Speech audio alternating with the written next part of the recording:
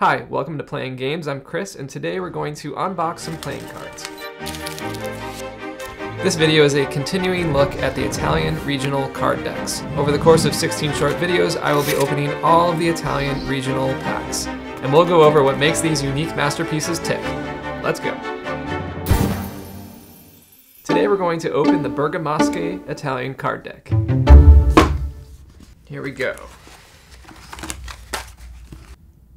So here it is, the Bergamasche deck. It's a Northern Italian style deck. That means it has the suits coins, goblet type cups, battens, like sticks, and curved swords or scimitars. Let's open it up and have a look at it. Here we have the Bergamasche deck from the Northern Italian city of Bergamo. So right away we have the best part of this deck, the legendary Ace of Victory. Right here on the Ace of Clubs we have a heralding banner with one word, Vincerai. Vincerai means you will win. Has there ever been a better card in any deck? I don't think so. It's like a fortune cookie within a card game. Who doesn't want to have that on their card? Now, I've never had a deck of these cards. Okay, here we go. This is the coin suit here. The coins are red, which happens in several Northern Italian decks. It's a weird choice in my opinion. Here's our Fante or Jack, our Cavallo or Horse, and our Re or King. Then we have a sword here through a crown. The Muslim style, that's what they're meant to be. They're curved swords, scimitars, sabers. It makes it a little hard to read. Well, it makes it more than a little hard to read. They are difficult to read because you see this is the two. This is the two. There are two swords and some trumpets. And then the three is the same, but it has a third sword going through the middle. So you have to really look out. There's the 4, the 5, also a middle sword, the 6, the 7. So you have 6 curved swords in blue and red, and then a 7th going down the middle. And there's the Fante, the Horse, the King, and then we have the cup suit, but in the old style, it's more of an angular goblet. We have the Cupid here on the cups. I mean, it's hard to tell that these are even cups because there's like a plant growing out of one of them. Here's the 3, the 4, 5, 6, 7, and then we have the face cards for the cups. We have a Jack. He or she has a cup, but it looks like a tower in their hand. Same thing with the Horse and the King. Then we have the 2.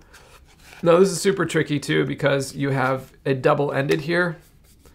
So it's 2, not 4. Yes, there are 2 rods, but you might see the ends and think it's a 4. Well, it's not a 4, it's a 2. Same thing with the 3. And now the 4 becomes more of a confusing mess because you have these crisscrossing 4s. It's not 8 because there are 8 ends to it. It's 4. The 5, another confusing card here because you have the 4 going through it, and then this one, but it's invisible in the middle, and then it reappears here. So I think they just want you to look at half of it. Then we have the 6, they're intersecting, and the 7, same thing with the 5. It just disappears, the green one in the middle. And now we have the face cards. We have Fante, she's holding a mace, the Horse, and the King. The core cards all have one unifying characteristic. They're all albinos. Most also have short hair. The Kings look somewhat feminine, so perhaps they're modeled after regional queens. If I had to guess, the horsemen are actually horsewomen in this deck as well. Bergamo is a city that I've only really passed through when visiting Mantua and Lake Como. I'd really like to visit it one day though. The whole region is beautiful up there, and I'm sure the deck is in high use there as well.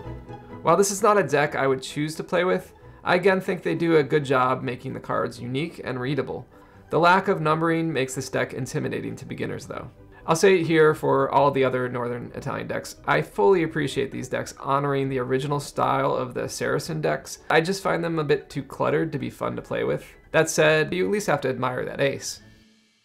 Information is scant when it comes to regional decks, so if you are from the Bergamo region or you know a lot about this deck or why the Royals are albinos, please share what you know in the comments and I'll do my best to keep that knowledge alive. This is just one of Italy's many regional decks, and you can see all the others right here on Playing Games.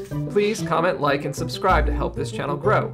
Also help support the hard work that goes into these videos by digitally donating to this channel. You are great. Thank you.